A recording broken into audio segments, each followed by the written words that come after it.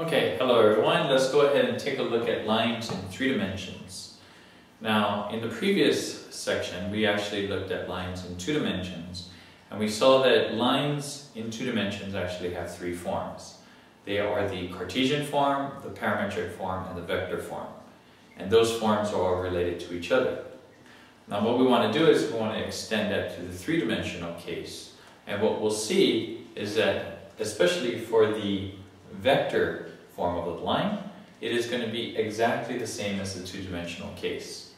So here you go. The concept again is going to be the same as 2 dimensions because we're going to have a resultant vector, which is pointing to a point on the line, is actually going to be A plus T times the B vector, which is going to be the directional vector. Okay? So we have the position vector plus the scalar multiple of the directional vector, which establishes the direction of the line. So now what I'm going to do is I'm going to actually go ahead and try to rephrase that a little bit using different notation. And it's basically going to be the same, but at least we're going to be able to associate the position vector with the P vector and the directional vector with the D vector. Now, generally speaking, you're going to see it in this form, but I'm going to try to also use this form because it will keep in mind the 2 important vectors that we need in order to establish the vector equation of any line in 3-dimensional or 2-dimensional space. Now, if we wanted to go ahead and take a look at what that looked like in the parametric in the Cartesian form, then of course we know that R is going to be just an x, y, z. We know P is going to be P sub 1, P sub 2, P sub 3. And the vector D is going to be D sub 1, D sub 2, D sub 3. The parameter T stays the same as T.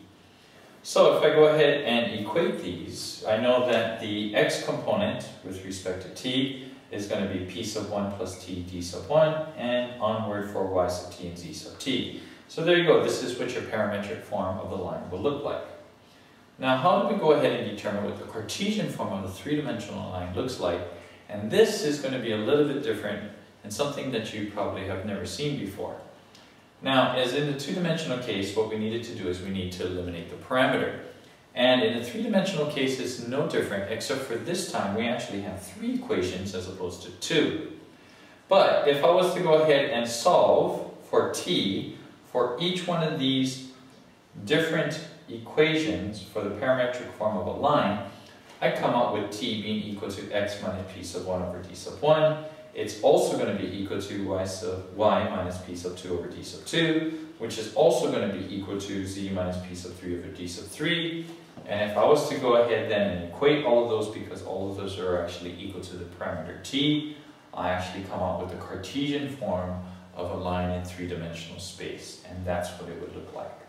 Okay, so there you go. You have lines in 3 dimensions, the vector form, the parametric form, and the Cartesian form.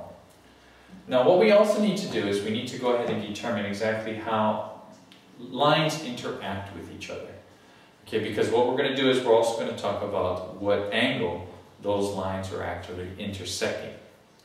So let's go ahead and take a look at how 2 lines interact if it's in 2-dimensional or 3-dimensional space.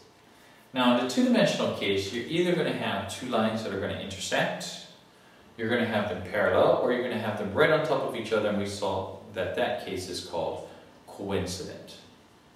Now in the 3-dimensional case, it's going to be exactly the same as those 3, except for there's one more case, because you could actually have a line that is not parallel but still doesn't intersect. And if you were to just go ahead and take 2 pencils and make sure that they're not pointing in the same direction, of course, those are not going to be parallel, they're not coincident, nor do they intersect. And because of that situation, we're going to have to name it and call it the skew situation. So 2 lines that are not parallel and do not intersect are called skewed lines. Now, if we wanted to go ahead and take a look at the angle that is created by the 2 lines, we're going to have to go ahead and make a certain case with respect to the skewed case because actually those lines don't interact. And so what we're going to say then is that if we were to go ahead and find the angle between 2 lines, we're going to actually say that that is actually going to be the angle that is created by the respective directional vectors. And remember that we said that so long as we take the directional vectors, when we put it into standard position, of course, then you're going to actually have an angle that is created, and then we can say that that is the angle by which the lines are actually interacting with each other. Okay, so there you go. We have lines in 3 dimension, the vector form, parametric form, Cartesian form, and then we know that 2 lines can intersect in these 3 or 4 ways in 2 or 3 dimensional space respectively. And if we want to go ahead and find the angle that is created by the 2 lines, then we look at the angle that is created by the respective directional vectors. Okay, and there you go. Let's see how we do with some of the problems, and let's move on from there. Okay, talk to you next time. Bye-bye.